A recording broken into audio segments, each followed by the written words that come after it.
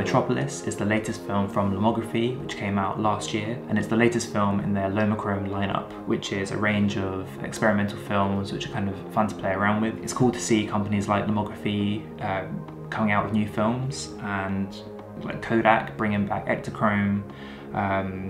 Things are looking up for film photography, which is really exciting. The Metropolis film look is kind of muted, desaturated, a bit grungy, grainy, perfect for that kind of city environment. It can be rated between 100 and 400 and comes in 35 and medium format variations. I recently went out to shoot a roll in London, but unfortunately the weather wasn't great, so I left the Sony at home and I decided to take the GoPro and try a point of view video.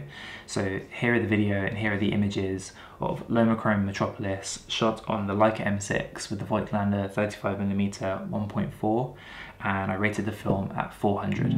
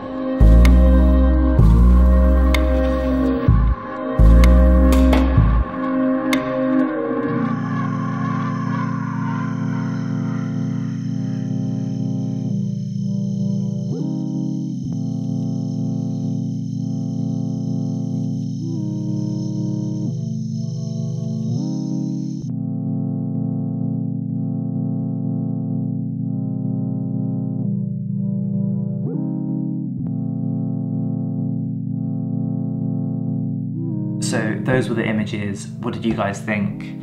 I think they came out a lot grainier than I was expecting, and as you can shoot the film between 100 and 400 ISO, perhaps next time I will try it at 100 and kind of compare the two and see how they came out. You can also buy this film in 120 medium format, which I bought and shot 2 rolls of, and I rated one at 200 and 400.